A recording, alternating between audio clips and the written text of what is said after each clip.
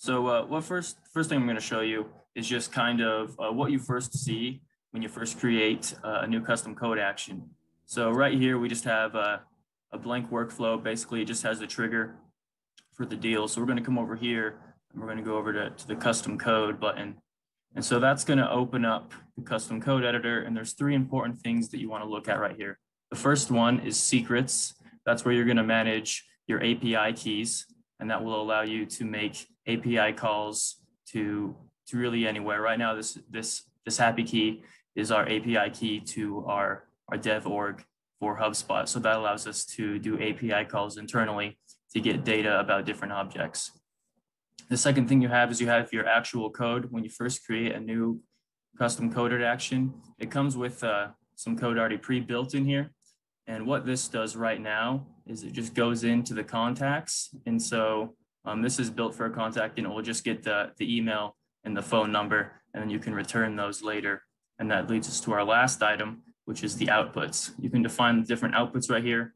Right here, you can choose the data type. You can do strings, which are just like letters, and then you can do numbers and all different sorts of things. And right here, if we come back up a little bit, you can see right here in the output fields, we have email and phone.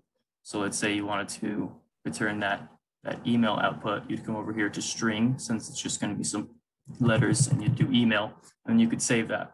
And then that way, you'd be able to access what those output fields were later on in the workflow. So I'm going to come over here to our deal commission calculator, which is has the same trigger. And we're just going to kind of dive into the code a little bit. So you can see right here, we have it connected up to our happy key, which lets us do internal calls to HubSpot. And right here at the very beginning, this is where you can import your packages. Right now, HubSpot has, I think, 12 packages that you can use, and that allows you to import custom code libraries, which gives you some extra functionality inside the actual code. And I'll touch on those a little bit later once we get through the rest of the demo. And so what this basically does is we have our happy key, which creates a new client, that allows us to make API calls within HubSpot. So this is going to come over here, and it's going to make an API call to the deals. And what it's going to pull is it's going to pull the deal amount and whoever the owner is. So if we come over here, we can see we have our deal that we're using. We have the amount right here, which is $800. And then we have the owner, which is me. And so how it's set up is each owner in HubSpot has a commission value or a commission rate. And so what this is going to do is it's going to make an API call to get that commission rate from whoever the owner is. And then it's going to calculate that with the amount to figure out how much the commission is. So if we come down here, we have that first API call that I already touched on that gets the amount and the user ID. And then we're going to make a couple other API calls to get the rest of the info.